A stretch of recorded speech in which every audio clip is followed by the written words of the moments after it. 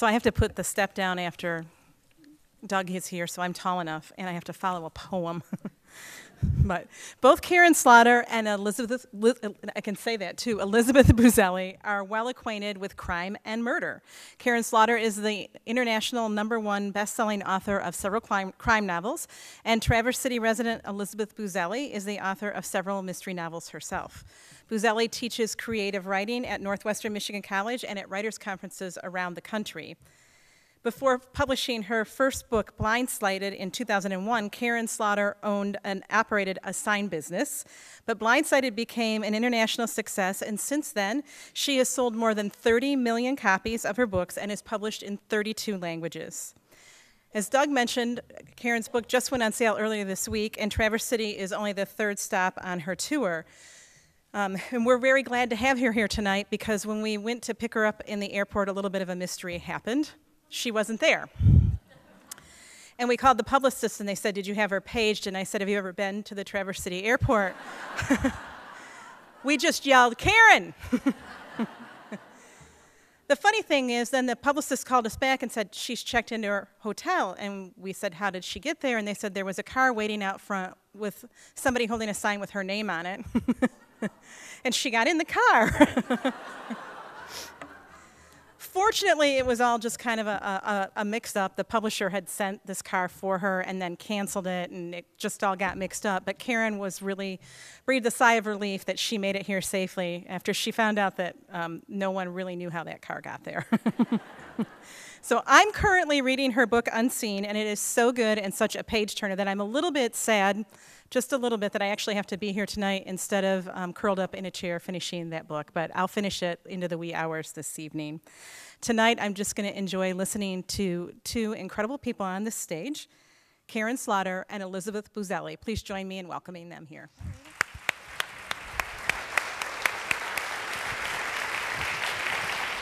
Watch out. I know.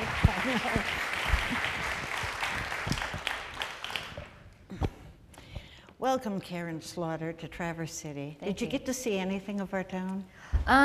Yeah, I got to walk around and look at the shops, and it was really fun. I think I dodged a bullet because the Cherry Festival was coming up, and trust me, I wouldn't have been able to see anything but tourists. Yeah, yeah. And if you do get a chance to go shopping and you're in the market for anything with cherries on it, this is the place. Oh, okay. Trust me. Yeah. It's like the cherry capital of the universe. I'm really happy to have you here tonight at the Opera House. You have 14 novels out, or how many now? I might have, in the last month, maybe. I think it is 14. Oh. Yeah. And how many millions would you say have been sold? I don't know. The last I heard was 30. I hope it's not all the same person. The crime writers tend to have some crazy fans. So. Yeah, but that's a crazy fan with a lot of money. Yeah, exactly. Look him up. You can almost hear the envy going through the auditorium. I know I have some of my students here too. And to reach this pitch, this level of success, it's got to have changed you in somehow, hasn't it? Well, I'm sure it has, but also I was published before I turned 30. Yeah. And just not being before I was 30 anymore changed me a lot. And the characters grew along with me. Sarah Linton especially, because she's the character I've written about in all but 2 books, or 3 now with this. And as I got older, she was much looser about some things. She didn't work out as much. If she wanted cake, she ate cake. And she didn't put up with a lot of crap. So I think that changed the most. If you want to see how I changed, probably look at what Sarah's doing. So you think Sarah's kind of followed? So if we follow Sarah, we know what's happening to you then? Well, except for all the loss and the murder and the tragedy. I want to talk about Cop Down a little bit here at the beginning. It is a standalone, which means it's not part of your 2 big series, and it is hot off the presses right now, and we're very fortunate to have you here, and the reviews are great. And if I can give a review, I've read it twice. I absolutely love this book. Thank you. I love it because of the depth that you go to and places you take these characters, and I love the characters, they're flawed. Wow, tell us a little bit about Cop Town. Well, I mean, just in an overall kind of, this is a thriller sort of story, it's about a cop killer, a serial killer. And this was pretty common in the 1970s for people to kill police officers. In Atlanta alone, we had, during that decade, 12 officers murdered. And this was something that happened all over the country. And if you think about the 60s being the screw authority decade, people were actually starting to do something about it in the 70s in very violent ways. The people who were still caught up in that, and the ones who didn't get a mortgage and have a family and give up on being radicals. So this was a very tumultuous and dangerous time. As far as the structure of the book, you know, it's set in Atlanta in 1974. This is when the city went from being majority white to majority black. We had one of the first African-American mayors of any large American city. The other one was in Detroit, and he was indicted a year later. And we've had our share of indicted mayors, but this mayor in particular, Maynard Jackson, was a fantastic mayor because he really did not care about color except green. And that's something Atlantans really can get behind. And, you know, he brought in a lot of industry. He expanded the airport. Under his leadership, it became the busiest airport in the world. I mean, it really, he was very vocal getting the Olympics to Atlanta, which completely changed the makeup of the city. And one of the greatest stories I heard about him was from his widow. And she was talking about the first time he went into the Commerce Club as mayor. And I'm sure there's a similar club here in Traverse City, in every town, where business is done. And so he went to this restaurant and he had his staff with him, and they said, "I'm sorry, sir, but you can't bring the woman in your staff." And he said, "Well, then we won't do business here." And he turned around and he walked away. Now, many politicians today would say that they would do that, but they actually wouldn't. And he actually did, and he turned around and walked away, and they had to force either go bankrupt or they had to let women in. So he taught them a new way that he was bringing to the city. Exactly, yeah. That's not what came to Detroit, trust me. No, no. Well, we also had something that's probably one of the most viable industries in the entire world for its addictive qualities, unlike automobiles, and that's Coca-Cola. And that, that made a huge difference. And even, you know, in the 1970s, one of my characters in Coptown lives in an area called Buckhead. She grew up there. And this is our really Tony rich people area. We had, in the 70s, it was all old money. Now a lot of rap stars have moved in, and people are clutching their pearls over that. But Asa Candler was in charge of the Coca-Cola company, and he really believed in not just philanthropy, but using money to achieve social change. He started the CDC because he noticed that his caddies were all getting malaria from the mosquitoes. Oh my goodness. And so it was a mosquito project, basically for golfers. I'm sure there are men in here who can appreciate that. And that eventually became the CDC. He sold that land to the government for $1 and let them have all the research and, you know. And another thing he did, when I was talking to people from this era, there's this great woman who's 92 years old, and she grew up in Buckhead and was part of that community. And she said, "I remember when Martin Luther King Jr. won the Nobel Peace Prize, and everyone was outraged that there wasn't some sort of dinner in Atlanta to celebrate this. And even though everyone was outraged, no one was strong enough to speak up and say, we have to do something." And so Asa Candler called up people and said, "I think we should have a dinner." And they had it a week later. Oh, good. So, you know, I think that one thing I learned with Coptown is that power is never taken. It's always given. And, you know, this is about women who are police officers on the police force when no one wants them there. The men don't want them there. The only thing the black cops and the white cops can agree on is that policing is not a place for women. Their families didn't want them there. They were terrified that something awful would happen or that they would be sullied and never marry a good man. And, you know, it was an incredibly dangerous job, not just physically, but mentally, socially. You know, they were put into these extreme environments. And I had, as I talked to different people, like this 92-year-old woman and a bunch of retired female police officers. It just gave me such respect for what they had to do and what they had to go through. Yeah. My grandmother was, well, my father was born in Atlanta, and so my grandmother lived there. And talk about Coke, that was at a time when I guess there was real cocaine in Coke, and she used to send him down to the store every morning to come back with a bucket of Coke. So maybe that's a different side of Coke. I've read your books. I've read just about all of them now. I tried not to get them all mixed up in my head because they're all in there kind of running around. And it just struck me that what you write, and with the success you're having, the millions of books that you sell all around the world, this is like the new people's literature. People want to read these books. And it took me back to Charles Dickens in his time, 1900s, 19th century. And how he was born in the lower echelons of London, and he wrote about murder and prostitutes, and they came out in little penny dreadfuls and so forth. But whose books are still selling today?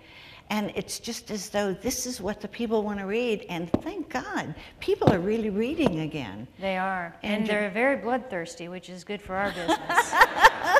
But you know, the one thing Dickens did, because a lot of authors, especially what they call literary authors who are out promoting My Navel, Myself, or some other engaging tome, they disdain this sort of thing. And Dickens did performances. He did, he would come, if he were alive today, he would be on your wall as someone who's come here and talked about his books. Yeah. But back to your comments about people reading this, you know, it's very difficult to name a book that really endures, that doesn't have some sort of crime in it. Oh, yeah. Even Gone with the Wind has a murder in it.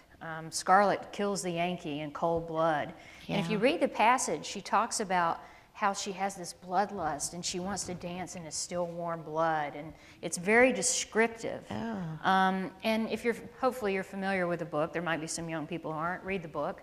And so, you know, that when she shoots the Yankee, you see Melanie Wilkes at the top of the stairs, and this is in the movie too. And before this, Melanie Wilkes is this milquetoast Scarlett can't stand. She thinks she's a weak woman. And then Melanie sees that Scarlett has killed someone, and instead of falling apart, she says, "We need to bury the body." And not just that, she says, "Can we check his pockets for money?" And that changes their relationship. And when I write crime stories, I think about that scene and how important it is in the book about these women's relationships, because they really become stronger because of it. And to me, that's the whole point of writing about crime. I never want a book with my name on it where you can take the crime out and the book still reads like a regular book. You really need to make sure that it's integrated into the story and that it belongs there. And you're not writing to titillate, you're writing to inform, you're writing to move the plot forward.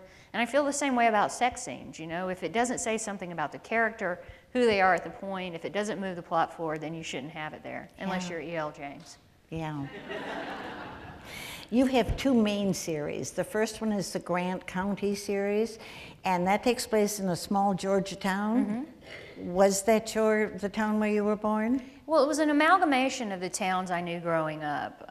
There were 3 cities, and you know, there was the bad city, and the good middle-class city, and the rich city. And I thought it would be really nice to write about that. They always say, write what you know. And I thought, you also need to write what you want to know. Yeah. And I want to know why crime changes communities. I grew up in a time of the Atlanta child murders. I was about 8 or 9 years old. And, you know, for a kid to know that children can be harmed like that was a startling thing in the 1970s. You just didn't hear about that kind of awful stuff. And it changed my life in a really selfish sort of kid way. I was really upset because I couldn't go down certain streets in my bike. And, you know, in the summer, my parents used to lock the door, and, you know, if they told us if we got thirsty, there was a hose. And not to come back inside until we'd played ourselves out. And they didn't do that anymore. They wanted us to stay inside. It really changed my life. And so when I was writing Grant County, I thought, I want to write about that, not just crime, but how it changes people, how it changes the detectives and the doctors and the people who work on the cases. And it's a close-ended series. There are 6 books in the series. And it was really a great experiment for me. Because, you know, after a certain point you think, why is anybody living here? They're murderers and rapists and, you know, move to Atlanta, you'll be safe there. But it was really great to find my voice in that series. And then you went on to the series in Atlanta, the Will Trent series. Did you feel you had to get out of that small town in order to kind of enlarge your landscape? Absolutely, and you know, the Georgia Bureau of Investigation is to Georgia what the FBI is to the country. So they can go in any jurisdiction as long as they're asked. And so I thought, well, let me have Will Trent be a GBI agent so I can kill people all over the state, and it's much more believable. Where did your first novel, Blindsided, come from? Well, I had my sign company at the time, and I sold it when I got an agent because I thought, this is my chance. I don't want to be a sign maker, I want to be a writer. That was my dream. Yeah. And I thought, you know, I don't want to be looking back and saying, why didn't you try this? Why didn't you put everything into it? So I sold my business, and in return for taking a very extreme pay cut, I worked 4 days a week. And I would get up in the morning and write, and go home at night and write, and then on the weekends I would write. And I was working on a book that was basically Gone with the Wind, which I didn't realize you probably shouldn't do if you're a writer. It got rejected everywhere, but people said, you know, we like the voice. It's just this book doesn't work for us. We want to see something else. And I had a conversation with my agent, and she said, well, what do you want to do next?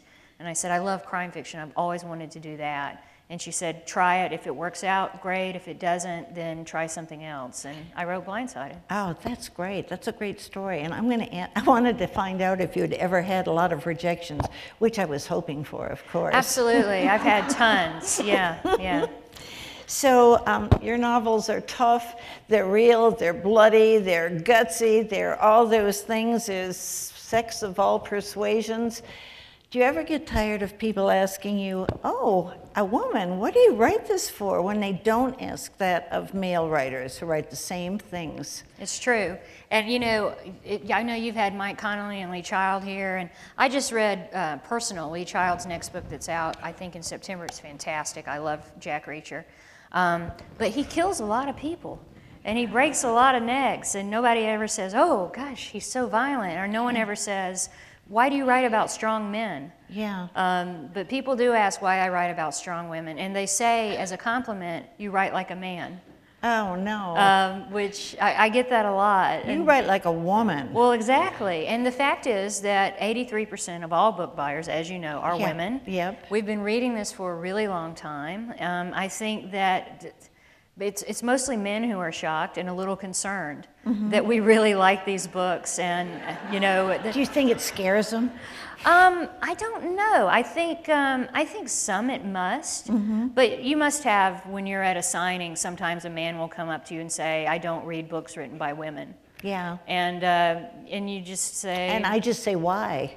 Right. Well, gee, what are you missing? Yeah. But it's interesting because if a woman said that to a man, then you would just assume she was weak and, a ball breaker. Oh, she couldn't take it. Right. Or she hates men, or all these horrible things. But a man, you just think, meh. But it really is an interesting dynamic. I can't complain too much, though, because I get a lot of attention for it. Yeah. And when I first started out, I love Sarah Paretsky, I love Kinsey Milhon, Sue Grafton, Sandra Brown, all these great women who are writing stories, but they're lighter stories than what I write. I think that's a fair statement. Yeah, and when I started writing, it was Patricia Cornwell, Kathy Reichs, and me. And everybody was looking at us funny. And so now I think it's really great that women can write these stories, and people are really happy about it. Not to have boundaries around what you can do. Exactly. Or try to do. Exactly. Oh, one thing I do get asked about the Stieg Larsson books a lot. Oh, yeah. Because I think I asked you about that. He's hailed as this not great tonight. feminist because he created this character who is a strong woman who does things men want strong women to do. Like she doesn't feel fulfilled until she gets breast implants. So, you know, that sort of thing, I think have a feeling disqualifies you're not you. going to have a breast implant in your book. No, well, let's please not talk about my breasts there. Thank you. But, you know, as a woman, I think what bothers me is when men get really raised up for writing about strong women. Yeah. Because women have been doing it forever. I mean, Yeah. Flannery O'Connor, Oh, Mary Shelley. You can yeah. go back in time, and there are just so many great women writers. But when women write about women, they're writing cozies or they're writing chick lit. And when men write about families and struggles and domesticity and that, they're writing really important literature. So there is a big difference. Oh yeah, and women are limited too. So many women try to do other things, but they're put in those little boxes of writing the cozies or writing something light, not what you get to write. Yeah, I feel really lucky. You know, I remember my first signing, and you probably get this. Someone comes and says, "Hey, do you remember me? We went to high school together." And you think, well, there's a reason why we didn't talk after high school. This woman came to me and she said, "Do you remember me? We were in kindergarten together." And I thought, that's just not fair. And she said, "I remember you, because when the teacher came around and asked us what we wanted to be when we grew up," and the teachers in here know that you're looking for ideas, you don't care what the kids want to be. But she said, "You and I are the only two people who said then what we actually are now. And you wanted to be a writer, and I wanted to be divorced from a wealthy man." And I said, "Sheila?" So who won in that one? Well, she did it twice, so she's a lot better at it than she gave herself credit for. I guess that's something to shoot for. Or literally shoot for. Exactly. Your characters are so amazing. I'm just drawn to your women especially, but all your characters. And your stories are not light. They don't slide across the surface at any point, any of the structure or anything. Nothing is easy. It's not done easy. How the heck do you do one a year? I don't know. You know, it used to be easier. Just the physical act of sitting that long now, I'm like a creaky old woman when I get up. I love it so much. I just get into a zone. And there's so very few people who get to do for a living what they want to do. Yeah. And so I feel very fortunate in that regard. Yeah. And when I think about my characters, you know, I think of books in series. So even as I was working on Coptown, I was thinking of the one coming after that, and the one with Will Trent that comes after that, and what's happening with him and Sarah. And I'm always writing myself notes, and I'm thinking of details that I think will be interesting, you know. And I mean, just today I was at a restaurant, and someone used the tail of their shirt to open a bottle, and I thought, boy, I bet that's a clue Sarah might find in somebody's shirt. Don't you dare use it. Where, you know, their shirt's torn, and so she knows that he's right-handed, and she knows, you know, so I thought that would, you know, so things like that are always in my mind. And I think when I think about these characters, I think about them as people I know. Yeah, they must be by now. And well, and that was the great challenge of Coptown, because it is easier to write series characters because you have a shorthand with them, and you have all these exciting secrets about them that you want to tell people or not tell people. Yeah. And I love that, but I needed to challenge myself. I got bored with my Grant County books. If you know how they end, please don't tell anyone, because I need to sell those books still. But I don't want to be in a position where I'm doing what I could actually do, which is just sling out a book and they'd give me some money, and you know, the quality goes down and down and down. And I'm sure your guys are thinking of some of your favorite authors who have done this, and you can really tell they're bored. And I want to keep challenging myself, because I didn't do this so that I could get money or get famous or any of the other stuff. Not that I'm complaining about that. I did it because I love writing. And writing is something that you don't choose. It chooses you. Yeah. And I feel very lucky when I'm writing these books that I can do that. How do you feel when you can't write? When you're out doing these things, how do you feel? Actually, it's a good break for me. Oh, good. And I write in spurts. I can't stop doing that. It worked for me when I had a real job, and now it works for me where I have a cabin in the North Georgia mountains, and I go up there and I just sit down and it's just me and the characters and what I want to do in the book, and I do stay up there for 2 or 3 weeks at a time. And my father's right down the street, so he'll bring me chocolate cake and tell me to bathe and things like that. Yeah, he takes good care of me. And you know, one thing, my dad is not a big reader. Like Will, the dyslexia runs in our family, and, and he also thinks that reading is sort of a waste of time. He doesn't understand it. He grew up very poor, and is he kind of a mountain man? If you're up there, he sort of is, but it tickled him no end when I was a reader. And my sisters, I'm the youngest of 3, are still ticked off because I'm the only one he saved money for to go to college. Oh my Because gosh. I was a reader. And then I dropped out of college, so he still hasn't forgiven me for that, even though he went to Vegas with the money, but whatever. But he grew up very poor, and the only entertainment was telling stories. And so they told each other stories. He had 9 brothers and sisters. His father was an awful, awful man. He was so bad at taking care of his family that the Klan kicked him out. The cake. Yeah. Oh my God. Who knew they had standards? You know, that's how they kept each other company. And he was always telling us stories. And you know, my grandmother loved telling stories on people. Gossiping is a Southern tradition. And it's considered the most rude thing you can do, but everybody wants to know what you know about everybody. And I was in a church last night in Dallas for this big author series, Authors Live. I missed my plane, I wasn't very live. I was thinking about when I was little and my grandmother would take me to church, and everybody had a story. You know, she would introduce me to Mrs. Smith or Mrs. Jones, and as soon as the woman turned her back, she'd say, well, you know she's a drinker. Or you know her husband's cheating on her. And so all my characters have these really rich backstories because, you know, I don't think of them as just, oh, the nice lady in the hat. I think, well, what's she hiding? Yeah, right.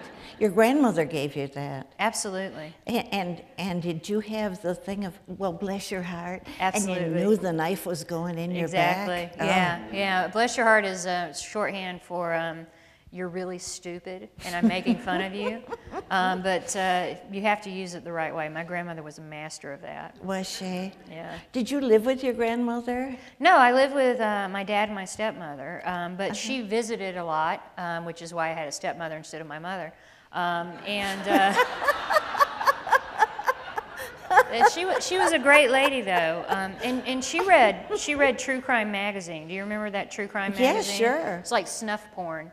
And there was always a woman on the cover looking over her shoulder, terrified, and the headline said her husband was right, or, you know, she should have listened to her father.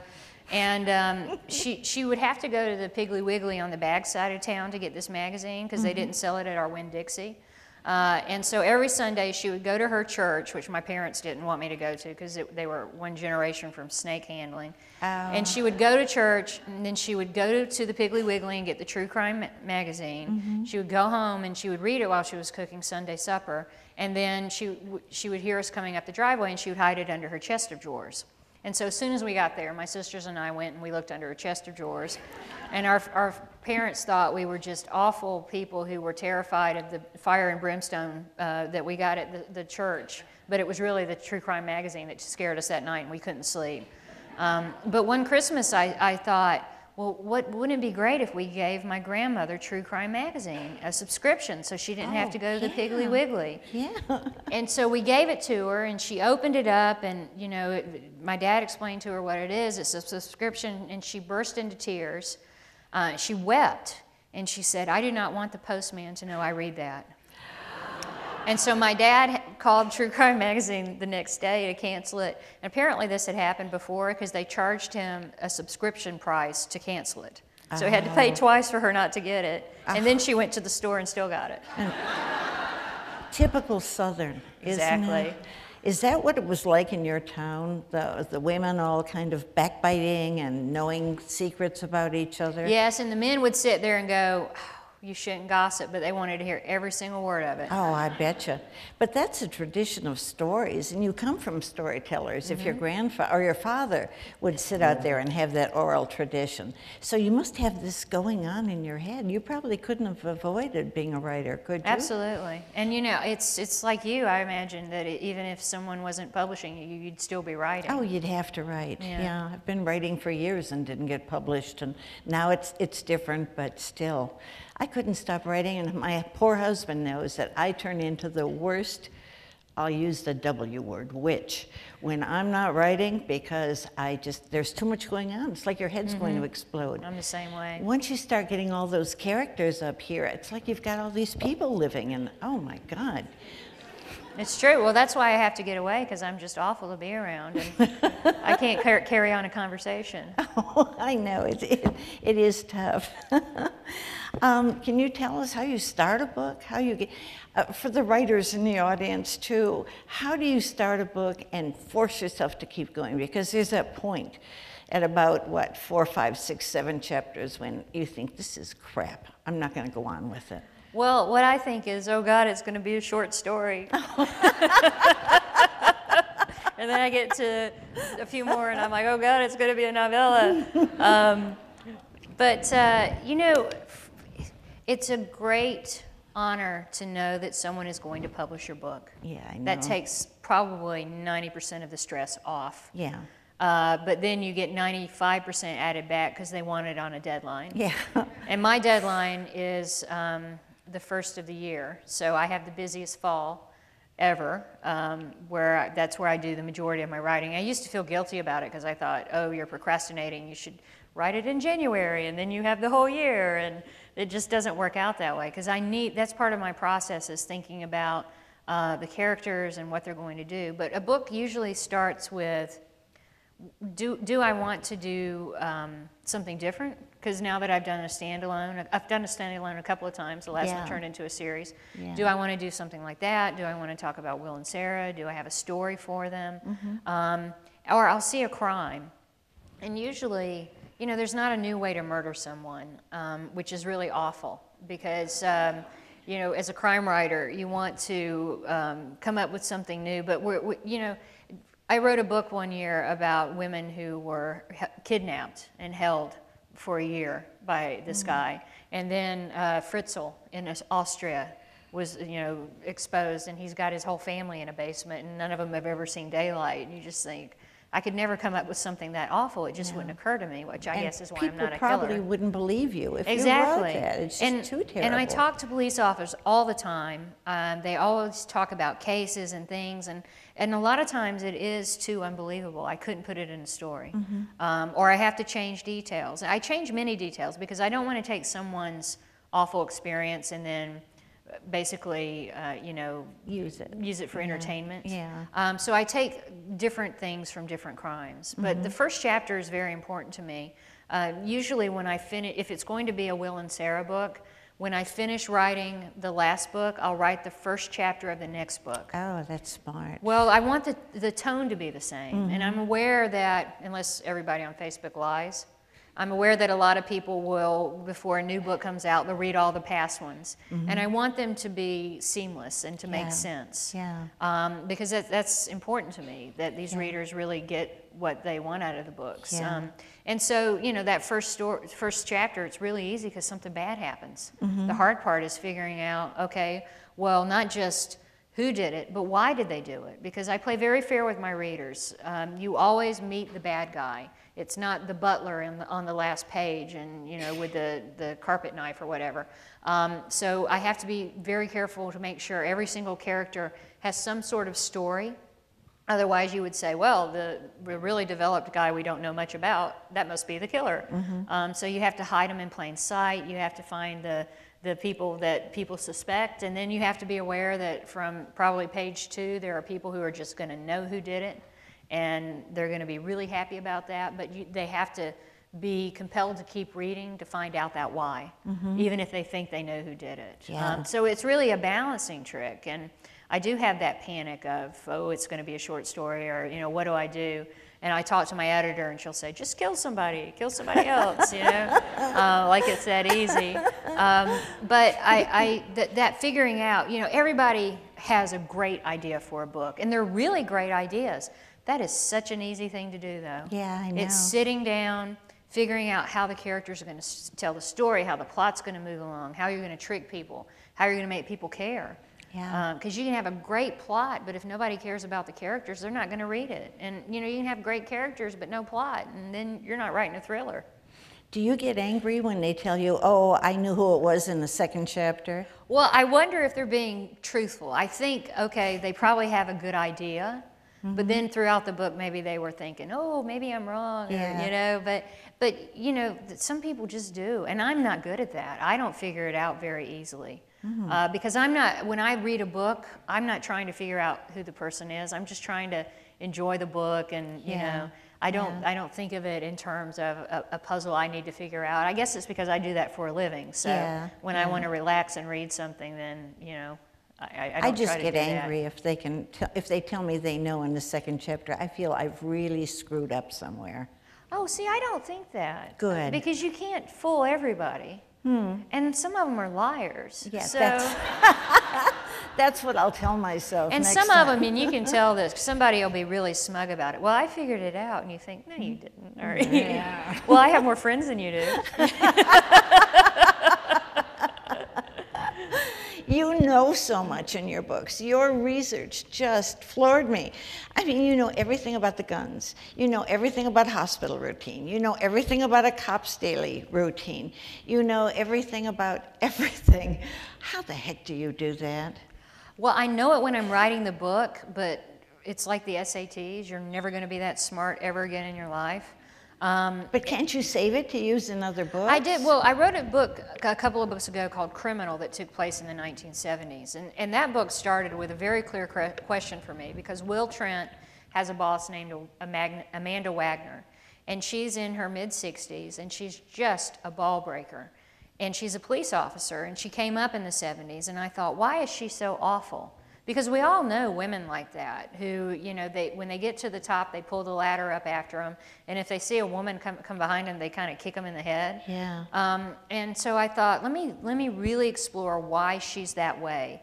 And I started talking to women police officers who started their work in the 1970s. And I thought, my God, no wonder they are so ticked off. Yeah. And no wonder they think women today have it so easy, because they do, comparatively speaking.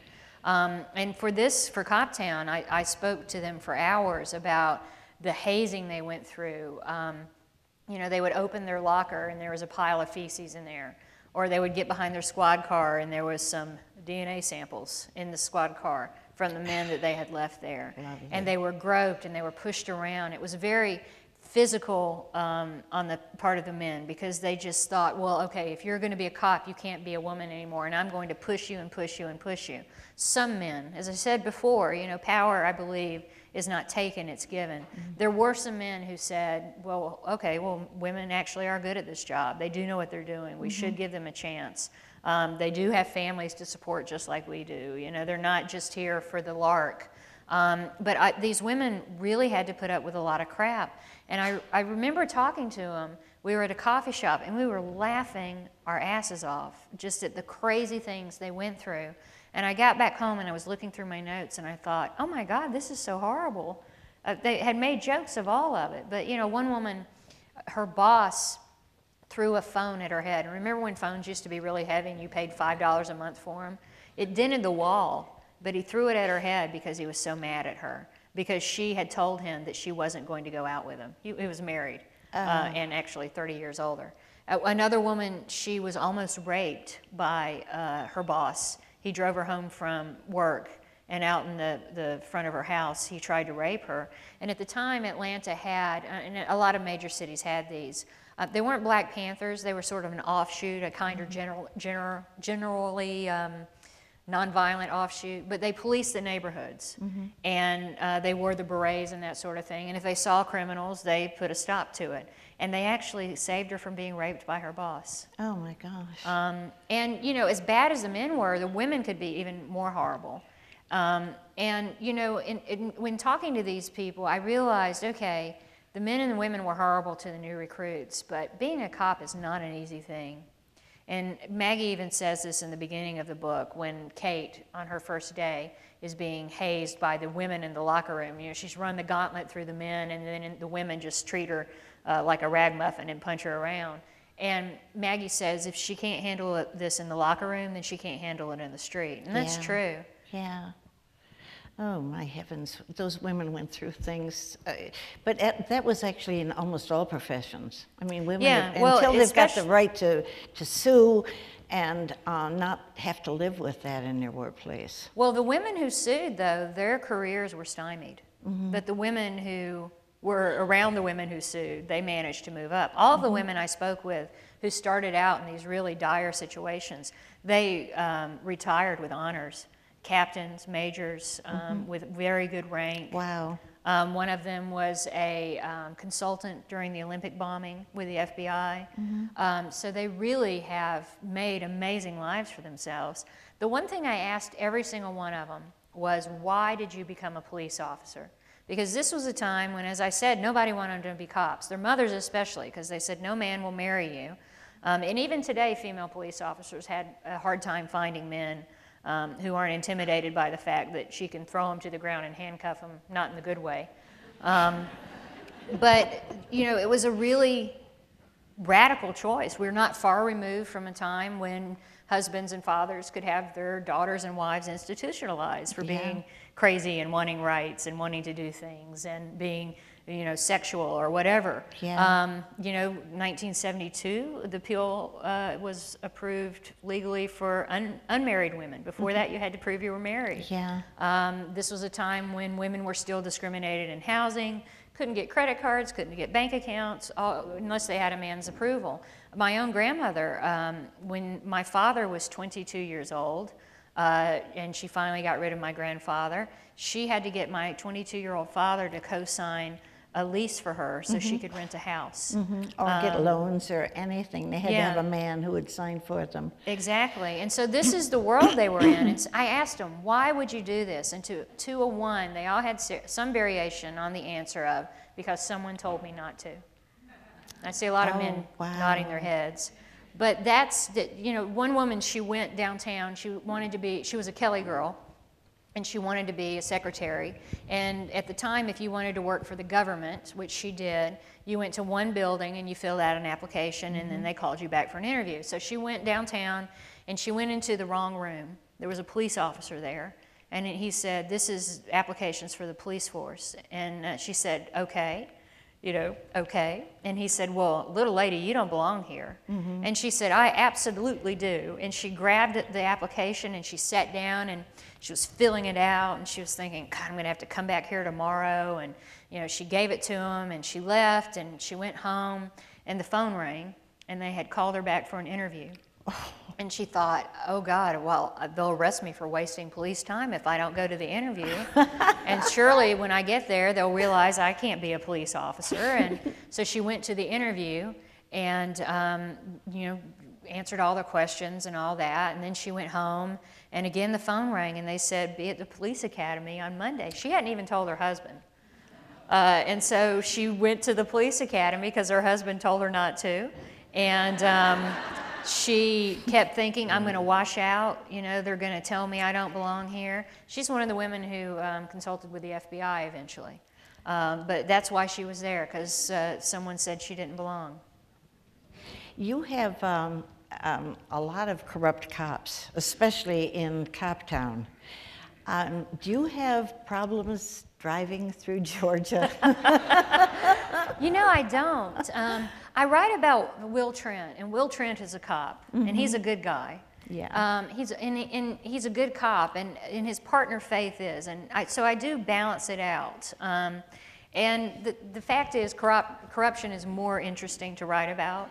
People think they want to read about happiness and, you know, everybody doing what they're supposed to do. And I mean, even the Bible has people who mess up. So there's a reason why we have to have corrupt cops in books, especially. But I'm a big proponent of supporting the police. I think they do like teaching. They do a very thankless job. They're taking their lives into their own hands, like teaching. And you know, the stories that I tell mostly come from police officers because they want to help. And when an author says, "Hey, I need some help," you know, they tell a story, and they see such fascinating things, and they think in such a different way. I know there's some lawyers in the room, and I know going to law school changes how, not just who you are, but how you think about things, how you look at things. That's the whole point of that, is to structure your mind in a way that thinks about the law. And for police officers, it completely changes the structure of their minds toward being police officers. And it's just amazing to me to hear their perspective on things. And some of them, you know, they're not all redneck, hillbilly, racist, blah, blah, blah, blah, you know. A lot of them have very liberal leanings. A lot of them have quirks, and, you know, they're just normal human beings. But one thing they share is there is definitely an us versus them. Yeah. And I think you know, the military, you see that. And Oh, there's a sure. reason. It's A the teachers, you see brotherhood. that. I mean, God, I would never want to be in a teacher's room when the teachers are together talking about the students. No. You probably never send your kids to school. When you deal with the cops, was it hard to get them to open up at the beginning, or were they only too happy to because they knew you were a writer? Well, my stepmother's sister was a chief of detectives when I was growing up. And so she had a lot of interesting stories that she told. And my father is one of those good old boys in Georgia, and he knows a lot of people, and he knew the Speaker of the House for the state of Georgia, who said, "Oh, well, you should talk to so-and-so at the Georgia Bureau of Investigation." And I called him up, and it was the Director of Communications, and he said, "I was hoping you would call me because I have a Google alert for the GBI, and I keep hearing about this Agent Will Trent, and I can't find him." And they let me go on training exercises and, you know, all this stuff, and see the crime lab, which actually is kind of boring because it's just machines. But the people there are fascinating, and you know, I'm a kind of person who says yes to everything, which got me in a lot of trouble in high school, but we won't talk about that. And we were passing by the morgue, and they said, "Hey, do you want to see an autopsy?" And I said, "Yes." And then I thought, "Oh no," because I had always resisted seeing an autopsy, because I thought, I don't want to take a very real, awful situation and then write about it, you know, just as some goofy crime writer, right? And I quickly realized that was not possible, because it was so solemn. There wasn't the joking you always see on TV, and, you know, they were very, it was almost religious in their respect, and it was fascinating, and I think it informed my writing in a different way. And it brought home how real it is, because one thing I say, and I know there are writers in the room, and hopefully you all want to be crime writers, because that's the best writer. You have to always remember, even when you're writing very lightly about crime, that these are things that happen to people every day.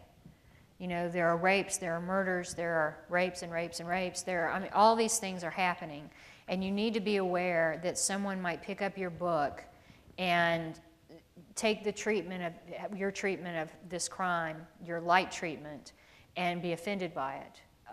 And so I always try to be respectful of that, and remember that these are real people who have this stuff happen.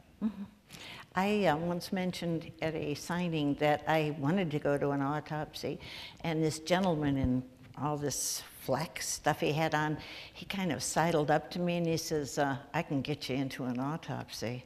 And I thought, well, that was the best offer I'd had in a long, long time. And then I chickened out. I thought, oh, I'm going to go in and make a fool of myself. I'm going to hit the floor. I won't be able to do it. So you did it. I did. That took guts. Well, and I had men come up and say that to me. And my first question is, are you affiliated with the coroner in any way? Or is this just something you do for a hobby? Or Yeah.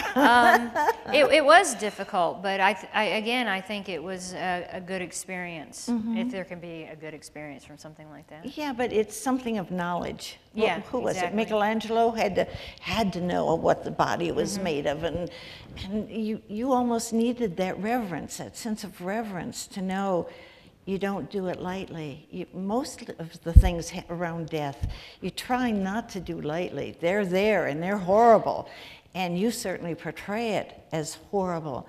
but there's still the reverence there. There's still someone's going to be sorry. Someone feels horrible. Just at the beginning of, well, I better not talk too much about Countdown. I don't want to give anything away, because sometimes I do that.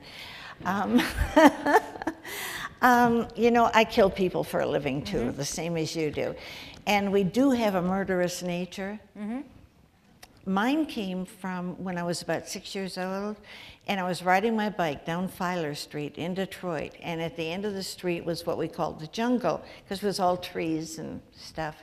And I got down there, and this man leaped out from behind a tree with his raincoat on and opened his raincoat and showed his very inadequate business there. And I got off my bike and I threw my bike at him and I ran home. And then later that day, my dad went with me to get my bike back, and the frame was all bent. And this was my brother's bike that had been passed down to me. You know, I've been mad at that creep ever since. Every time I kill somebody in one of my books, there's a little bit of him in there that I'm doing all over again. Do you have anything like that? You know, I don't. I will, as a side to that story, I have never met a woman who hasn't been flashed or had something inappropriate of that nature happen to her. Oh, yeah. I was at a luncheon for a bunch of booksellers, and there were 20 of us. And I don't know why. I guess that yes, all women thing was, and we were all talking about that. It's where women go onto Twitter and post horrible things that have happened to them, like, you know, from the extreme of being sexually assaulted to just not being able to walk down the street, to having to make up a phone number because, you know, you're terrified if you give the guy your number, he'll call you, and you don't want him to call you, but if you say no, that he'll get mad at you, and, you know. So, and every single one of us had, I was a kid too when we went on a field trip into Atlanta, and at that time Atlanta was a lot scarier than it is now. And we were on the big bus, and I was looking out the window, and there was a homeless man, and he saw all the kids, and he just pulled down his pants and started to urinate. And I said, "Oh, look, a penis!" And my kindergarten teacher just she went to all the windows, and she was hitting the windows like that would stop it. "Look away, children, look away!" Oh, yeah. But I don't think about killing him, mostly because he was old then, so he's probably dead now. Yeah, I know. Well, mine's long gone too, I'm sure. But I keep doing him in. Or worse, he's still living in Detroit. Oh my God. Then I couldn't go back there. Oh, no, he's dead. Oh, okay. I've taken little pieces through every one of the books. He's got to be gone. But you're right. I don't know a woman who hasn't had something like that. In a movie theater, I was just a little girl because I remember I had snow pants on. Some guy came in and sat down next to me and put his hand down inside my snow pants. And I sat there scared to death until he left. And then I was 16, and some guy tried that on me in a theater in downtown Detroit, and I stood up and I kicked him and I chased him up the aisle. He went out into the street on Woodward and fell in the gutter, and that was the first time I turned around and let him go. But it just, there's something, I wonder if that's why I want to kill people. I'm a little nervous myself. I'm still mad about these things. You said it was women who mostly read our books too, the mysteries, and they're 80% of the book buying public. Why do you think women especially are interested in crime? What is it that attracts them? Is it because of this, a kind of powerlessness that maybe we give them something to hang on to? Or is it a way of facing evil and not having to live with it in your life? What is it? Because they're drawn to that. Well, I think it's different things for different women. Some are just judgmental and they think, well, that will never happen to me. Oh. I think that as human beings, we're wired to mark dangerous things, you know, and that's how we learn to survive, is knowing what the dangerous things are. I just think that goes into, I think that for men, a lot of men choose different ways to unwind. For women, for so many years, it's not like we could go out and play a game of touch football. It was just, we could read or we could do housework. And, you know, men have more social things they do. They're pack animals. They like to go out and do stuff. And women, especially women who have children, would like nothing more than to lock their children out and read a book for a few hours. Oh, yeah. Because it is I think as women, we're not really wired to take time for ourselves because it seems selfish, especially if we have families. And so if you're reading a book, you actually feel like you are accomplishing something, but you're also giving yourself a gift. Yeah, that's true. And I think that, you know, I think it's great that, to me, when I meet a guy who reads books, one, I think it's very sexy because it says a lot about his personality. And two, I think they seem just much more relaxed, don't they? Yeah, they do. And I think it's because there's something that happens if you know, anyone in the audience or you has raised a young boy. I saw this with my nephew. He loved reading until he got to be 10 or 11, and then he was told only girls read. And so he never picked up another book again. What a tragedy. I know, and that happens a lot. And for some boys, they just, you know, there are so many other things to do. And especially at that age, my God, they're just teeming with hormones. They'll explode if they sit down for that long. And they start to really smell, so maybe it's best they're not in libraries. But, you know, I think that reading is a gift you give yourself. And it takes a lot of focus and patience to sit and read a book and kind of release yourself into the story, because what you're saying is, I'm going to trust this author to kind of play in my head for a little while. Yeah. And to be able to let go is a big thing. And I think that for many women, it's easier to do that. Well, you know what? We have the ultimate experience because we get to create that world and we get to go live there. And I know I can be at a party and I just get a drink in my hand and a smile on my face, and I go right back to my books, and I'm thinking about what my characters are doing right then. So it's kind of schizophrenic, though, isn't it? Well, I don't know, because I haven't known anything else. I got into, in school, I was constantly in trouble for daydreaming, and now I get paid for it, so. That's great. I want to go back to your books for a minute, because I want to talk about Will Trent. Who the heck is this guy?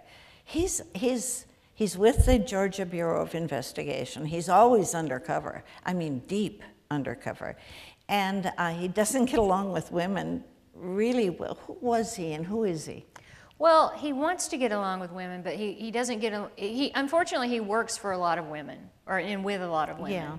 And he doesn't have many social skills. And women are more likely to call him on it, and men are more likely to say, well, he's just strange, we could still get a beer with him. You know, so Will is someone who grew up in foster care. He aged out of the system. He has dyslexia very badly, and he grew up thinking this meant that something really was wrong with him and that he wasn't very smart. And it's really informed him as an adult because, you know, he's a police officer in all respects, and he understands criminals because criminals are hiding something, and so is Will. But, you know, as a woman, I love reading books about relationships, and I got really tired of reading about women who were in crappy relationships with men. And so I thought, well, let me write about a man who's in a crappy relationship with a woman, and his girlfriend is just awful. We meet her in Triptych and Fractured, and her name is Angie Pulaski, and she grew up in the children's home with him, and she's just awful to him. And when I started writing Triptych, which is the first book of Will Trent, I knew that my Grant County series was going to end, and that I knew that Sarah Linton would eventually meet Will Trent. And so Triptych and Fractured, which are the two books he has without her, I was working on making him the sort of man that she would be interested in. Because I think that's important. You know, we've done a lot of talking about how great women are. I think we should talk about how great men can be. Oh, heck yeah. I'm married to a really good one. The one who groped you in the theater? No, I'm just kidding. No, I did find another one. Oh, okay. But he is a great guy, and, you know, he is fictional. He does the laundry and washes dishes. But he doesn't feel sorry for himself. No. And for most people in foster care end up being in the care of the government as adults. There's an 80% chance they'll be arrested. And if you're arrested, there's something like a 70% chance you'll be arrested again. And so he's someone who has really fought what would be destiny for him. And we find out in Criminal that he's had a little help along the way that he didn't know about. But I love the character. I think he's really great. When I think about him, I think about Lee Child, because I had written about a character in Grant County who was tall and dark and handsome and all these things. And I thought, well, I can't write another character who's dark and handsome and all that. So I need someone with blonde hair. And Lee has blonde hair. And I thought, but I don't want him to go bald.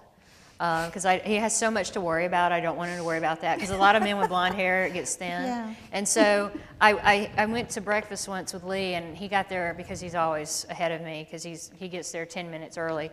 And I could see him, and I looked at the back of his hair, and it was really thick, and I thought, okay, well, I can make Will have thick blonde hair. Oh, good. I'm glad you're not going to have him be bald on top of everything else. Well, you don't see a lot of that happen, do you? Where a woman writes a book about the bald guy who's the hero. Oh, no. Yeah. No, I guess not. Well, men don't write it either, so let's be honest about that. Yeah, but there's a lot of really sexy bald guys. That's true. So. Well, Telly Savalas.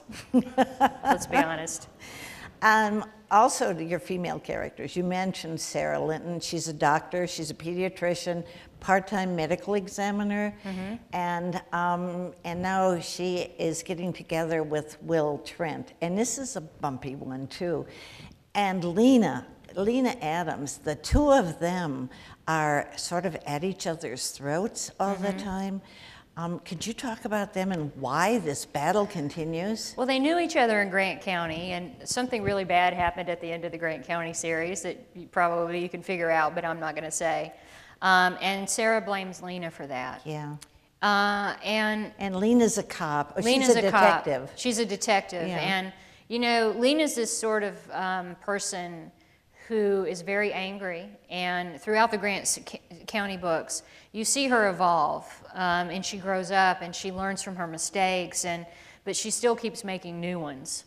And so she's a character I think, you know, I always want to keep checking in on with her. And Unseen, I checked in with her to see where she was, and she's sort of getting her life together. She's married. You know, I'm a really big believer that people who meet the right people become better for it. And if they meet the wrong ones, they become worse. And Lena has a tendency to be drawn to the bad people. But in Unseen, she's finally kind of getting her life straight.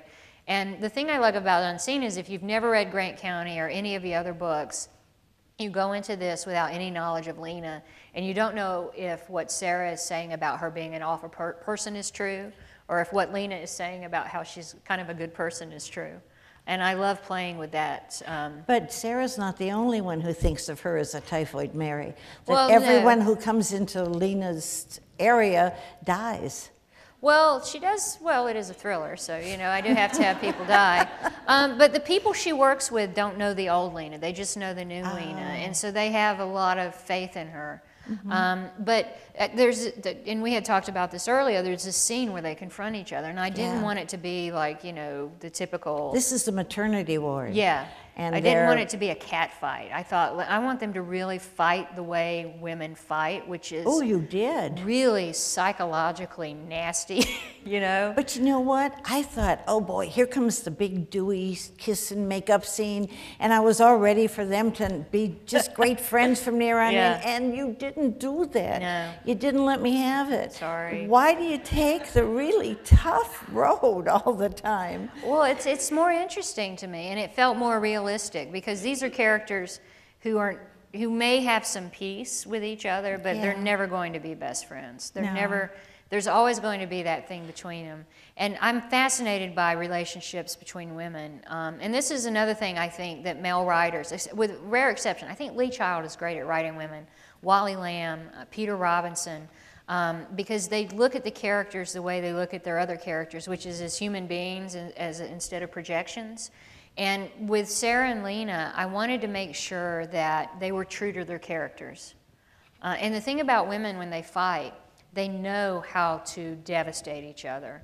I've talked about school teachers a lot. One of my best friends is a school teacher, and she was in charge of discipline at her school. She was an assistant principal. And the rule was if two boys were fighting, you know, send in the coaches to break them up. If two girls were fighting, stand back and just let them do it, because you can get really hurt. When girls decide to fight, they want to kill each other. When boys fight, you know, after they know they can really hurt each other, and after a while they want somebody to stop it. And so, you know, but women, when they just get to that point, it just comes out. And So I wanted Sarah to be true to herself in this because she's not a nasty person, but Lena brings out that side of her. Mm-hmm. But she, in this scene, she feels sorry, and she says she's sorry about something that has happened to, I don't know if I can say it, but anyway, something that just happened to Lena. And I thought, for sure, it was like an opening to let them get together. Are they ever really, you said they're never going to be friends. I don't think so. I mean, I never say never, but I don't see that as a possibility. But I think it's a very adult thing to just accept that you're not going to get along with somebody. Yeah. And we have all got someone. Right. And you don't wish them ill. You don't want them to, like, get hit by a car. You just never want to see them again. You know, and you don't sit around thinking how much you hate them. You just let it go. And I think that, you know, that to me, that can also be what closure is. Mm-hmm. I'm not, though I do love Oprah Winfrey, and I'm still upset that the show is off. I think that sometimes the closure that you get from someone is just accepting that's how it is, and I need to move on. Just leave each other alone. Yeah, exactly. And pretend they're not alive. Yeah. That's probably the best way to get through it. Exactly. At least that's how I do it. The two protagonists in Coptown, Maggie Lawson and Kate Murphy. Kate, tell us about how that difference is, because here's another two women who come together, but this time you do let them get a little closer. Mm-hmm. Well, you know, the thing is, I think that people can be very different as long as they have the same direction their moral compass points in. Well, that's a bad construction. You know, they have to have the same values. And you know, one can be an astronaut and the other one can be terrified of flying, but as long as they have the same values, I think that you can form a friendship with that. Mm-hmm. And that's what Kate and Maggie have. They also have this situation where they're both in the same foxhole after a while. Yeah, that's true. And I think that brings them together. But Kate comes from Buckhead, you know, and it's funny because a lot of people have said to me, well, why would someone who comes from a wealthy family want to be a police officer? And I thought, well, how insulting to police officers is that? Mm-hmm. Because they're not doing it because, well, I can't be a janitor, I might as well be a police officer, you know? It's Harvard or this. And for Kate, she has this sense of duty. Her parents are from the World War II generation. Her mother and her grandmother were in Holland during World War II. Mm-hmm. They were both in concentration camps. And I thought it would be interesting to have that give Kate this sense of duty. Yeah. And through the book, she thinks about what her mother and grandmother went through, and she thinks, well, being a police officer, I can't quit. They didn't have the luxury of quitting when it got hard, so I can't quit. That's right. And I think it gives her a backbone. Mm-hmm. And also... That's what you sense in her, this strength. Exactly. And you give her all the funny uniforms because they give her a hat that doesn't fit and it's always falling over her eyes, and she has shoes that she can't even wear, and you see her in all this and you know that's not what she comes from. Right. And she sticks it out. Yeah, one of the funny jokes they played on women was they would give them really big uniforms, and they would give the black male recruits very tiny ones. So the women, they would put their uniform on and they get swallowed in it. There's actually a video on my website that shows a female police officer from 1974 being interviewed, and they show her walking, and the breast pockets of her shirt are literally in her pants. But you know, beyond that, just the equipment they wore. They had this flashlight called a Kell light. It was galvanized steel with 4 D-cell batteries. And they wore that on one side of their belt, and that was about 12 pounds. And then they had, you know, their handcuffs and the keys and the baton, which was a steel baton, and all of this, all of them had extraordinary back pain. Cops today, the equipment's lighter, but all of them have, you know, lower back problems, and they all have to stand with their legs wide, otherwise they'd fall over. But they literally have to wear a belt through their pants to hold their pants up, and then they put metal hooks through that belt and then put their utility belt on. So I have this opening scene where Kate's putting this uniform on and just feeling the weight of it, and this is what the women had to go through. And one thing that I will tell you, I could never be a police officer because these women I spoke with, they were all in their 60s, they were retired, which if you want to know the truth about something, ask a retired 60-year-old woman. But we talked for about 6 hours. That is the longest I have ever gone without using the bathroom. I thought I was going to have uremic poisoning. And they were fine. And then they drove home. They lived in Macon. They had, like, I'm like, don't you need to go to the bathroom? No. And they just learned not to go because it was tantamount to admitting a weakness if you were in a squad car with a guy to say, I need to go to the bathroom. Oh, my God. And the guys would pull over on the side of the road and go, and they'd say to the women, why don't you go if you need to go? Yeah. And so their response to this was just to develop bladder muscles like vices. Yeah, well, teachers do that too. They call Exactly. it a teacher's bladder because you can't get up in the middle of a class. Would you read something from Coptown for us? I'll read from the last chapter where you find out who did it. Sure. All right, well, how about the first chapter? It's a prologue, actually. It's not that long, I don't think. They said read for 5 minutes. If anybody gets bored, just knock on your... Dawn broke over Peachtree Street. The sun razored open the downtown corridor, slicing past the construction cranes, waiting to dip into the earth and pull up skyscrapers, hotels, convention centers. Frost spiderwebbed across the parks. Fog drifted through the streets. Trees slowly straightened their spines. The wet, ripe meat of the city lurched toward the November light. The only sound was footsteps. Heavy slaps echoed between the buildings as Jimmy Lawson's police-issue boots pounded the pavement. Sweat poured from his skin. His left knee wanted to give. His body was a symphony of pain. Every muscle was a plucked piano wire. His teeth gritted like a sandblock. His heart was a snare drum. The black granite Equitable building cast a square shadow as he crossed Pryor Street. How many blocks had Jimmy gone? How many more did he have to go? Don Wesley was thrown over his shoulder like a sack of flour. Fireman's carry, harder than it looked. Jimmy's shoulder was ablaze. His spine drilled into his tailbone. His arm trembled from the effort of keeping Don's legs clamped to his chest. The man could already be dead. He wasn't moving. His head tapped into the small of Jimmy's back as he barreled down Edgewood faster than he'd ever carried the ball down the football field. He didn't know if it was Don's blood or his own sweat that was rolling down the back of his legs, pooling into his boots. He wouldn't survive this. There was no way a man could survive this. The gun had snaked around the corner. Jimmy had watched it slither past the edge of a cinder block wall. The sharp fangs of the front sights jutted up from the tip of the barrel. Raven MP-25, 6-round detachable box, blowback action, semi-auto. The classic Saturday night special, $25 on any ghetto corner. That's what his partner's life had come down to, $25. Jimmy faltered as he ran past First Atlanta Bank. His left knee almost touched the asphalt. Only adrenaline and fear saved him from falling. Quick bursts of recall kept setting off colorful fireworks in his head. Red shirt sleeve bunched up around a yellow gold wristwatch, black gloved hand holding the white pearl grip. The rising sun had bathed the weapon's dark steel in a bluish light. It didn't seem right that something black could have a glint to it, but the gun had almost glowed. And then the finger pulled back on the trigger. Jimmy knew the workings of a gun. The .25 slide was already racked, cartridge in the chamber. The trigger spring engaged the firing pin hit the primer ignited the gunpowder. The bullet flew from the chamber. The casing popped out of the ejection port. Don's head exploded. Jimmy's memory did no work to raise the image. The violence was etched into his corneas, backdropped every time he blinked.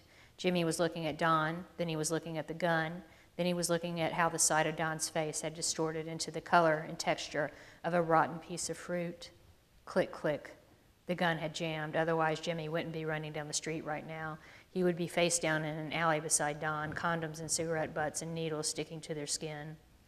Gilmer Street, Cortland, Piedmont, 3 more blocks. His knee could hold out for 3 more blocks. Jimmy had never been on the business end of a firing gun. The flash was an explosion of starlight, millions of pinprick pieces of sunlight lighting up the dark alley. His eardrums rang with the sound. His eyes stung from the cordite.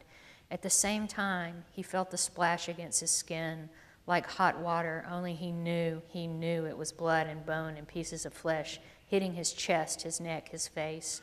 He tasted it on his tongue, crunched the bone between his teeth. Don Wesley's blood, Don Wesley's bone. Jimmy was blinded by it. When Jimmy was a kid, his mother used to make him take his sister to the pool. She was so little back then. Her skinny, pale legs and arms poking out of her tiny suit reminded Jimmy of a baby praying mantis. In the water, he'd cup his hands together, tell her he'd caught a bug. She was a girl, but she loved looking at bugs. She'd paddle over to see, and Jimmy would squeeze his hands together so the water would squirt into her face. She would scream and scream. Sometimes she would cry, but he'd still do it again the next time they were in the pool. Jimmy told himself it was all right because she kept falling for it. The problem wasn't that he was cruel. The problem was that she was stupid. Where was she now? Safe in bed, he hoped. Fast asleep, he prayed. She was on the job, too, his little sister. It wasn't safe. Jimmy could end up carrying her through the streets one day. He could be jostling her limp body, careening around the corner, his knee brushing the blacktop as the torn ligaments clashed like cymbals. Jimmy saw a glowing sign ahead, a white field with a red cross in the center, Grady Hospital. He wanted to weep. He wanted to fall to the ground, but his burden would not lighten. If anything, Dawn got heavier. The last 20 yards were the hardest of Jimmy's life. A group of black men were congregating under the sign. They were dressed in bright purples and greens. Their tight pants flared below the knee, showing a touch of white patent leather, thick sideburns, pencil mustaches, gold rings on their fingers, Cadillacs parked a few feet away. The pimps were always in front of the hospital this time of morning. They smoked skinny cigars and watched the sun rise as they waited for the girls to get patched up for the morning rush hour. None of them offered to help the two bloody police officers making their way toward the doors. They gawked. Their cigarillos stopped midair. Jimmy fell against the glass doors. Someone had forgotten to lock them. They butterflied open. His knee slewed to the side. He fell face first into the emergency waiting room. The jolt was like a bad tackle. Don's hip bone knifed into his chest. Jimmy felt the flex of his own ribs kissing his heart. He looked up. At least 50 pairs of eyes stared back. No one said a word. Somewhere in the bowels of the treatment area, a phone was ringing. The sound echoed through the barred doors. The Gradys. Over a decade of civil rights hadn't done much. The waiting room was still divided. Black on one side, white on the other. Like the pimps under the sign, they all stared at Jimmy, at Don Wesley, at the river of blood flowing beneath them. Jimmy was still on top of Don. It was a lewd scene, one man on top of another, one cop on top of another. Still, Jimmy cradled his hand to Don's face, not the side that was blown open, the side that still looked like his partner. It's okay, Jimmy managed, though he knew it wasn't okay, would never be okay. It's all right. Don coughed. Jimmy's gut twisted at the sound. He'd been sure the man was dead. Get help, he told the crowd. But it was a whisper, a begging little girl's voice that came out of his own mouth. Somebody get help. Don groaned. He was trying to speak. The side of his cheek was gone. Jimmy could see his tongue lolling between shattered bone and teeth. It's okay, Jimmy's voice was high as a whistle. He looked up again. No one would meet him. There were no nurses, no doctors. No one was going to help. No one was answering the damn telephone. Don groaned again. His tongue slacked outside of his jaw.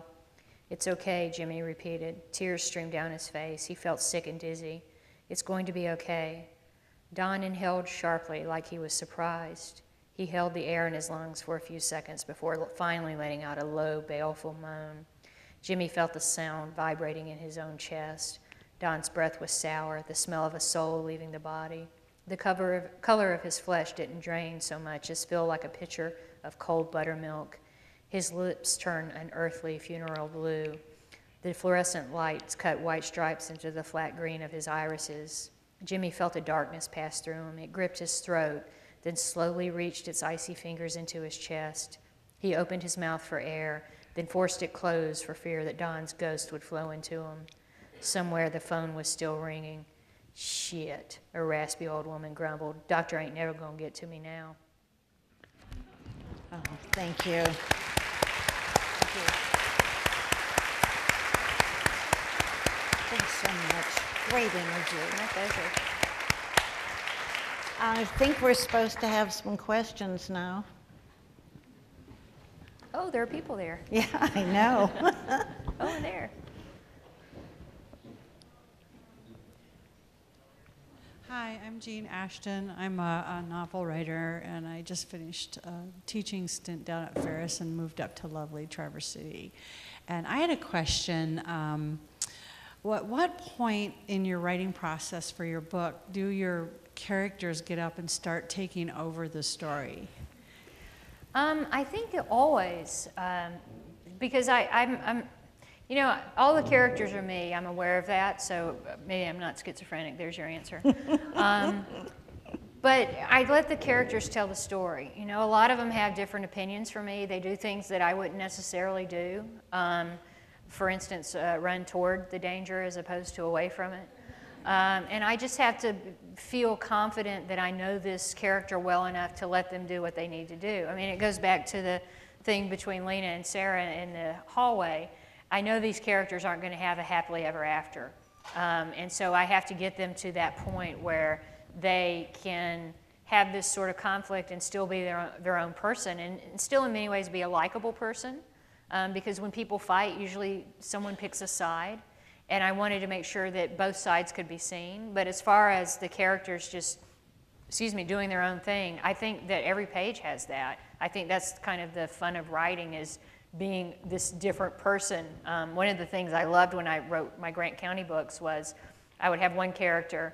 I had a chief of police, and Lena was the detective who worked for him. And they would go to a crime scene, and then you would get his point of view. And then in the next chapter, you would get her point of view. And they were seeing the same thing, but they saw it completely different. And I love playing with that as a writer. Anyone else?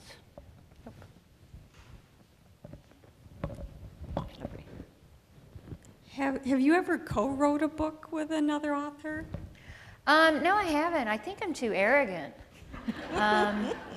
I've talked to someone about doing it, and I think that we could have fun if we just left each other's sections alone. But maybe that's something for the future when I'm more relaxed about it. But you've done anthologies and so forth. Yeah, I love doing short stories, so I've had short stories within anthologies. But, you know, again, I've just done my own thing.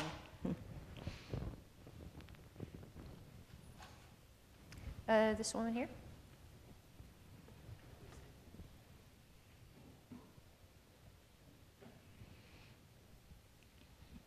This is quick. Is Slaughter a pseudonym? No, it's my real name. I grew up with it, and you know, it never occurred to me that it worked out great for me until people started asking, and it was like, well, Smith, that's an interesting last name, and you know, that's how it sounded to me, because I got teased a little as a kid, mostly by my sisters, and I'm like, well, it's your name too. Yeah, it worked out. It's a good thing I'm not writing romance. Over. Okay, I'll take it. Recent transplants from Atlanta, 30 years in Midtown. So I understand some of the things you're writing about there, and I'm definitely going to pick it up and go for it. Oh, thank you. Yeah, but my question isn't about that particular book, it's about your shoes. Yes? Are they comfortable? Who makes them, and where can I get them? These are New Balance, and I'm one of those people, if I find a shirt or a shoe I like, I get 3 or 4 of them, which is why I have 4 Snoopy shirts. They're very comfortable. They're the trail shoes. Perfect. There's one over here. Are the bad kids up in the balcony, or? Yeah. I was a police officer during the 70s. Uh-oh. Uh-oh. I was a police officer during the 70s and spent 25 years in the state police. And I found most of my career was loaded with humor. I mean, human beings are, maybe in a tragic way, the funniest things on earth. And do you think you could ever write a novel that would encompass human tragedy in a humorous way? Well, I think I do have humor in my books. You know, some really outlandish things happen, and the cops, I'm sure you would get along great with them, because they laughed all the time about the stupid things people did. One of the stories I put in a book was about not this book, but another one, a bank robber who ran into the bank, jumped on the counter, slipped and hit his head and passed out. And that is not something that just happened once. That has happened all over the country. I'm sure you've probably had similar cases. It is amazing the stupid things people do. But nowhere is it stupider or more amazing than in Florida. And I don't know if you had Carl Hyacin here, but no one realizes he's writing nonfiction. And I have a friend who's in Florida, FDLE, and I can't use anything he tells me because no one would believe me. I mean, people are just crazy. And hats off to you for your service. Any other questions? Right out there. Hi, I recall you saying that you were very appreciative of the fact that it's a relief to be able to write a book knowing that it's going to be published, and therein sets the additional stress of doing it in a certain time frame. That wasn't the case when you first started writing. Can you tell us how long you were writing, or how you made that first, or landed that first publishing situation? Well, I always wrote, except when I was in college, which if you want to hate writing, go to college, and reading for that matter. And so that really, fortunately, that wasn't for very long. It was 3.5 years, and my dad is, as I said, very upset that I didn't finish the last 2 quarters. You know, it's if I had known then what I know now, which is how incredibly rare it is just to get published. And I mean by a publisher, not self-publishing, which is more ubiquitous now. I probably wouldn't have done it because the odds are just so against you. And then, I mean, if you think about the fact that there are 10 slots every week for the New York Times bestseller list, lots of people hog spaces on the list. You know, there's 52 weeks in a year times 10. You know, so you got to say, okay, well, 300 writers maybe are in the hardcover top 10 in the year. And just the major publishers publish 250,000 books a year.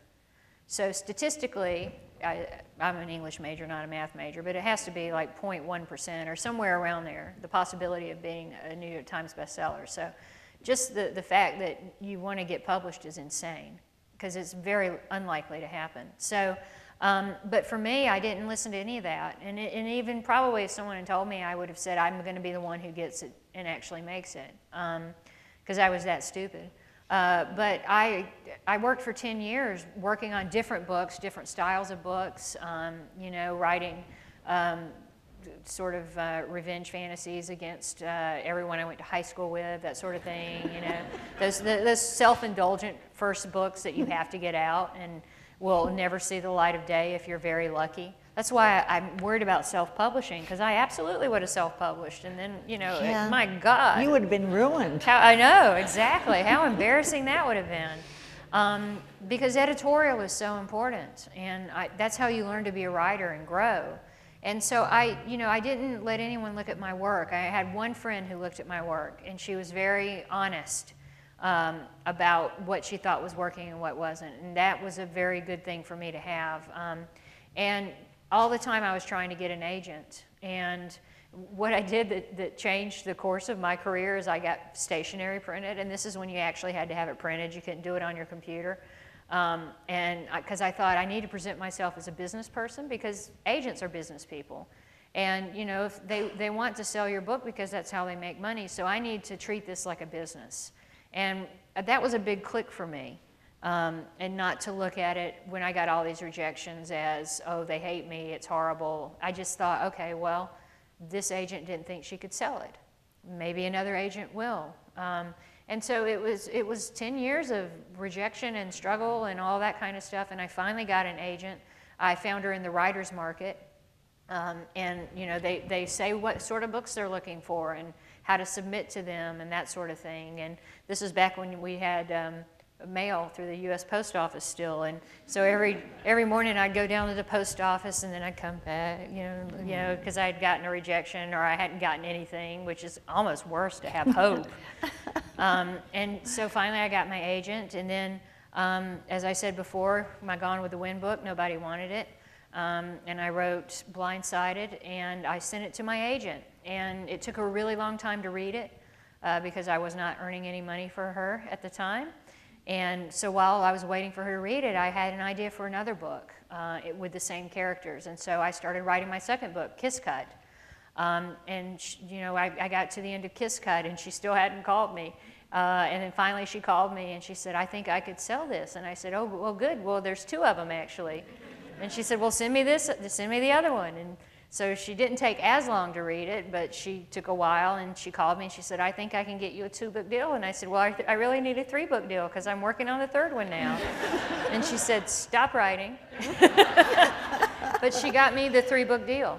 And it seemed like a 10-year overnight success.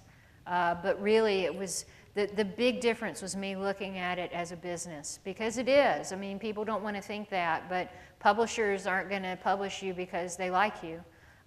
They'll be very sad to let you go because they like you, but they won't keep publishing you. And so I had to really take my business sense I had learned from running my sign company and look at it as, okay, well, I need to investigate the way I would a customer. You know, I was trying to sell a sign to find out what kind of signs they would need. I need to investigate these agents and figure out what other books have they sold, what do they look for, you know, what reputation do they have, who have they worked with in publishing. And at the time there were 12 publishers, so, you know, so that's really how I got published. That's great advice for any writers, the professionalism. Absolutely. And just keep going and don't take it personally. Exactly. Yeah, you can't take it personally. Anyone else? Hi. One of my favorite things about your books are the internal monologues that the characters have. It's often extremely funny. And it's not just the main characters, it's the secondary characters, even the very minor characters. I mean, you did it with that prologue you just read, with that character. I don't know if we'll ever see him again. I haven't read the book yet, but he mentioned his sister in the pool. And so you obviously know your characters very well. How do you get to know them? Do you do character sketches? Do you just think about them a lot? How do you get to that point where you know them well enough to write about? You know, it's weird because I do think about them a lot, but I don't actively seek details about them. They just kind of bubble up. And I'm sure, you know how when you meet somebody and you just make all these assumptions about them by the way they talk, or if they're chewing gum, or if they're short or too short, or we all have this secondhand judgmental thing that we do when we see people. And I think that happens when I'm thinking about the characters. And then when I'm actually putting them in bad situations in my head and seeing how they'll react and how they'll interact with other characters, that's the fun part. But for me, you know, every character has to be as fully fleshed out for me as the main character. Especially, and that's not just because I'm writing crime thrillers and it's like in Star Trek, the Asian guy in the red shirt's going to get killed. It's thinking that I owe it to those characters, because if they merit just a couple of lines in a book, I need to say something about them that makes them memorable. Hi, Karin. Thank you again for being here. I was curious, earlier in the evening you talked about the fall being really busy for you. So does that mean you do most of your writing, say, from September to January and turn the book in? Or in other words, how long does it take you to actually kind of finish a book in desk time? Well, as I said, when I'm working on a series book, I'll do the first chapter as soon as I finish the last book. For Coptown, I wrote part of it. It depends on my travel schedule also. And this year is very heavy with travel, so I've had to take a week here and there and work on things. And by the time I sit down, I'm really clear about what I want to do.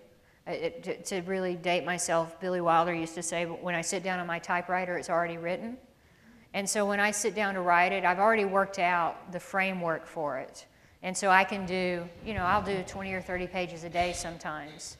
And, it all comes together that way. So for this book, I did a lot of writing in February and March. And then in the fall, I went back up to my cabin and I wrote the rest of it.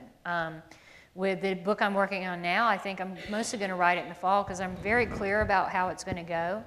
And I have finally paid the price for my extremely poor posture. I've herniated a disc doing yoga, which I knew that was a bad thing. And so this first part of the year when I normally write the book, I didn't have that luxury because I was in too much pain. And then there's part of your life that you never think of when you're an author, which is the international component. So I've been to London, Brussels, the northern part of Belgium, Holland, and my U.S. tour so far. And then I've still got to go to Australia, New Zealand, and Germany. I'm going to start crying at the end, before we get to the fall. So that's a lot of travel. So I have to be really stingy with my time about writing the books. But each book has its own kind of pattern. When I wrote Criminal, I had to do a lot of research for 1974 because that's when the book was set. When I wrote Coptown, I had done a lot of research, so really it was less. But each book has its different needs, and I just try to address them. We have time for one more question. Anybody? One more? No? Can I ask a question? Please. Do you guys support your local library? Sure do. Okay, maybe we'll let you have a book. No more questions? Well, thank you so much. Thank you. Oh, it's just a wonderful, it's been a